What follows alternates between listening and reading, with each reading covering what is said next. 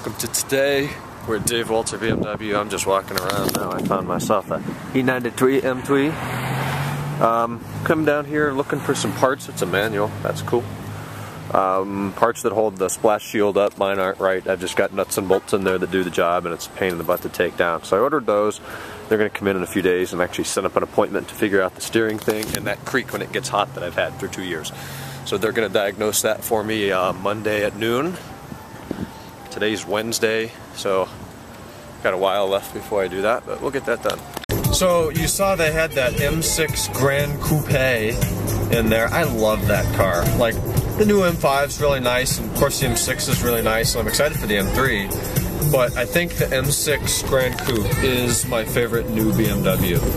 And it's strange because it's this big 4-door 6 Series 4-door coupe with 600 horsepower and about the same in torque, and it does 60 in probably like 4 or less, and it's $135,000, and it's huge.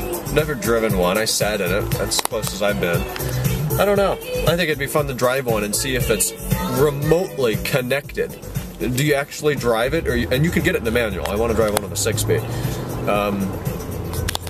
How would it be? Would it be like driving a 750?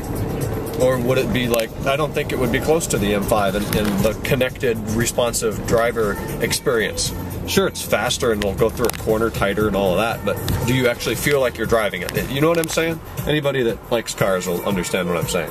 But yeah, I don't think it's within my rights to go drive a $135,000 car when I probably couldn't afford to put brake pads on. Well, boys, we are within legal limits, and I'm glad of it. Just went through 3 radars, lasers, whatever the hell it is. 3 lasers on me. One over here, one on the bridge, and one on that side. So probably not the one on the other side of the road. My God, all in a half mile here in Cuyahoga Falls, just south of the Graham Road, Silver Lake exit here. Jeez, I'm doing 62. Colt would have been going through here at like 72, because he will not go 55. Neither will I. But 62 is well within limits. Means we get to keep going. My range is 27 miles, so I'm going to get gas, then go home, and we're changing oil. Look at that. Look at that. I think that looks nice. I like those wheels. I was talking with Colt last night. He doesn't. That's probably a 530, I'm gonna bet. 530. Facelifted. Style 42s or whatever they are, I don't know. I like them. If they were 18s, that would be the only thing. They're 17 inches. In my opinion, 17-inch wheels are on the smaller side for a car as large as the E39. If the E39 were built today, it would have 18s, probably stock, 19s or 20s on an M. We're part of sports packages.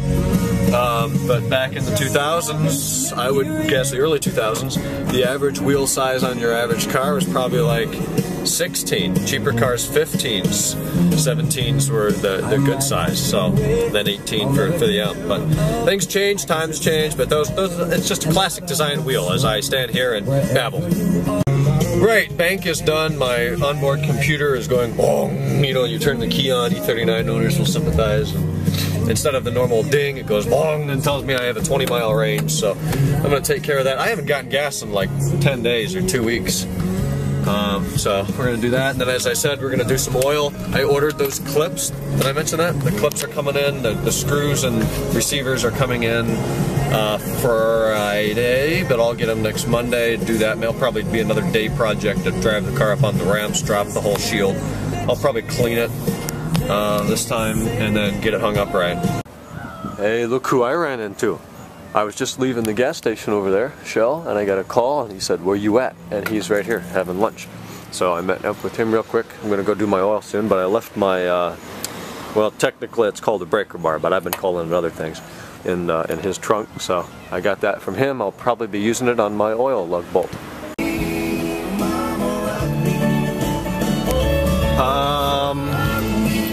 Red Bull? I would like to hear what that sounds like or feels like at 65 miles an hour. That freaking aerodynamic thing up there, that'd be hilarious.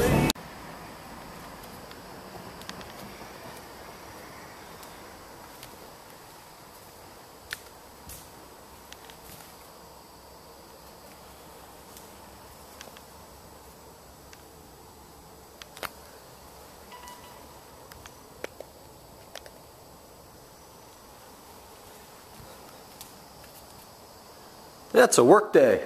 I like this kind of work. This is easy. Just doing some Earl. Getting to use my new torque wrench, or my new breaker bar over here. Did I call it a torque wrench before? Because it's clearly not a torque wrench. Looks like we're just dripping a little bit now, so let that continue, and then we'll throw that bolt back in. Put a quart in there, sink my filter back in there, and then fill that up with the dip, drive it, and check it. This should be like one of the pictures they put in the book on this car back in 2000. Dumping 10W60 into the freaking oil fill over here on this motor. Oil has been drained, and I haven't checked for leaks yet, but I did put the new copper washer up there. Tightening it down with my thing there, 13 mil. Got the filter in, clean that up, put a quart in there, and I've since put 4 quarts in the actual oil pan now. So I'm thinking I'm going to put 2 more in, then check the dip and top off accordingly. Evening, I mowed across the street, took care of that. Today's been super productive. Shipped out the MacBook Pro 13-inch that sold. Ended up rebuilding OS 10 on that last night. iWork, iLife, all of those software suites installed. Cleaned it up really nicely, put it back in the factory box, put the cord in there, all that good stuff. Put that Apple box into the box that Apple shipped it to me with like 4 years ago, and sent that to Pennsylvania today, so hopefully its new owner enjoys that. Did the oil in the car, you saw that, that's all done, all set, looking good. Mowed across the street, lots of stuff done today. Dave Walter got parts, set up the appointment.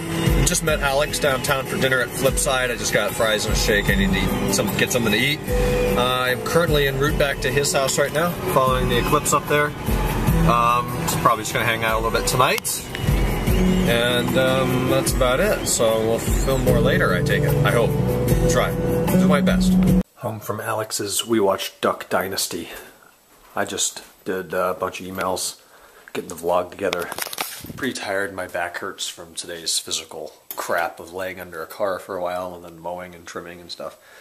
I'm gonna go to bed. Tomorrow's Thursday.